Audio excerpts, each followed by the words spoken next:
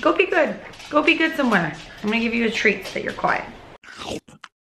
Today on the Edgy Veg, you and I are going on a trip. I've teamed up with Almond Breeze, who is sponsoring this video, and they are sending us to Sacramento, California, so that we can see where almond beverage comes from.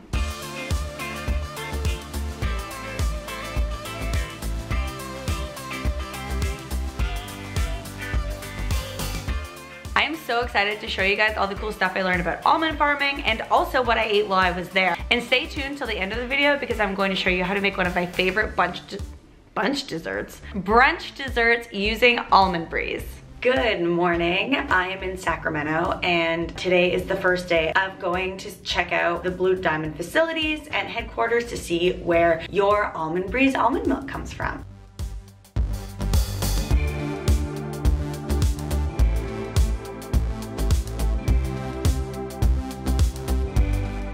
Blue Diamond Growers was founded in 1910, and one of the coolest things that I learned while I was there is that they are the largest producers of almond in the world. Blue Diamond Growers is a cooperative that's been around for over 100 years. So that's a really long time, so you can trust that they know the almond business. There are over 3,000 almond growers, range from first to fourth generation almond growers. Isn't that amazing? I love a company that is based on like family values and passing down everything that you know through your family traditions. I think that's so cool. Then we had our lunch. Lunch was so delicious.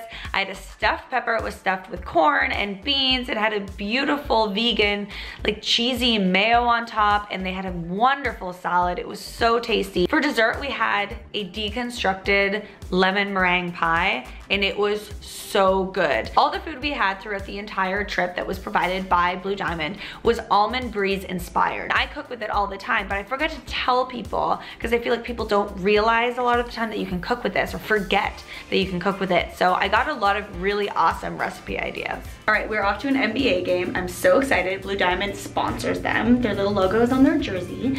And we're going to, have some drinks, watch a game, and do a dinner. So come along.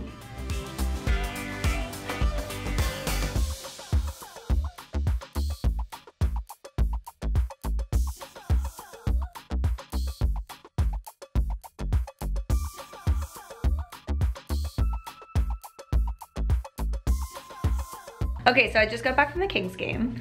I don't know anything about sports, so I pretty much just spent the entire time drinking, eating, and chatting.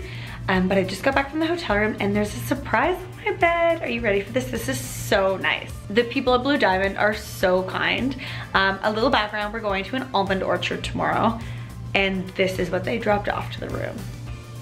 Okay, so these are a pair of hunter boots that I don't have to get my shoes that I brought muddy. And then I have this branded cooler bag. Ah, what's this? It snowed today, so they included this vest that were nice and warm. Ooh, I'm definitely going to bring this on the airplane. They did not have any almond milk for me on the flight here, so this will be amazing. I'm so excited. Tuesday morning was another early one. Liv and I decided to get breakfast at 7:30 in the morning, so we went down to the hotel restaurant and had some vegan oats that they put together for us. So it was just regular oats with some almond milk and some fresh fruit and nuts. So we had a really nice breakfast and then hopped on the bus with everybody else and went to an almond orchard. Just driving through California and seeing all these rows and rows and rows of orchards was such a beautiful sight. Seeing where food comes from was really inspiring. When the California orchard almonds bloom, it takes over 1 million colonies of bees to pollinate the flowers. And that is how you get almonds. My favorite part of this trip was absolutely the orchard tour. I actually had no idea that almonds grew on trees. It was such a cool experience to see them. It was in blossom season, so just there were these beautiful white and pink blossoms on all of the trees.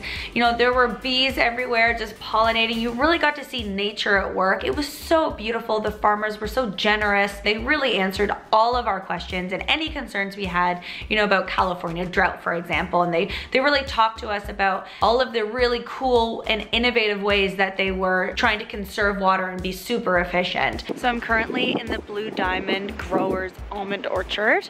We met one of the many growers today, and look at how gorgeous this place is. Is this not the most beautiful place you've ever seen? That YouTubing life happening right now. Liv, you look like a pixie.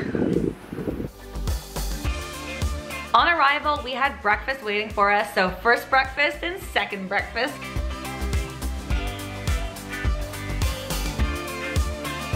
So the vegan lunch was absolutely delicious. Again, it was almond breeze inspired. There was a really tasty pasta salad that I had 3 helpings of, a sun-dried tomato and balsamic tofu, as well as a really delicious almond breeze and champagne dressed salad. The salad was mind-blowing as well, so tasty. And for dessert was the best vegan chocolate cupcake I've ever had in my life. I definitely took one for the road after. I want to say a big thank you to Blue Diamond and Almond Breeze for sending me out there. I really got to learn how dedicated and passionate these almond growers are, and they genuinely care about the land that provides for them. And it was just so cool to learn that the Blue Diamond Growers Cooperative means that Blue Diamond actually works for the farmer. And so I think that that's a really cool side of Almond Breeze that I didn't know. All right guys, without further ado, I know I promised you a recipe and I am about to deliver. I'm a big kid. I drink the Almond Breeze chocolate by the carton. When I was growing up in Germany, one of my favorite desserts to get as a kid was this thing called ice chocolate. We would go to a cafe and the literal translation is ice cream chocolate. And what it is, it's like a root beer ice cream float, except instead of root beer, it uses chocolate milk. Now I'm going to show you how to make this dessert using Almond Breeze. First thing we are going to do is fill up a glass with Almond Breeze chocolate. Fill it up about 3/4 of the way. You definitely want some room for ice cream in there. And then we are just going to add 2 scoops of your favorite vegan ice cream and then topping that with your favorite vegan whipped toppings. So you can use any type of whipped topping that you love. And there you have it, a yummy vegan dessert that can be whipped up in minutes.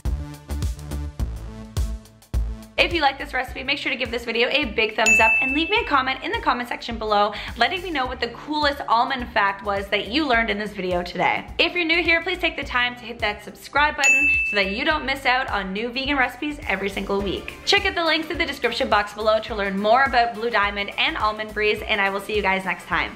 Bye!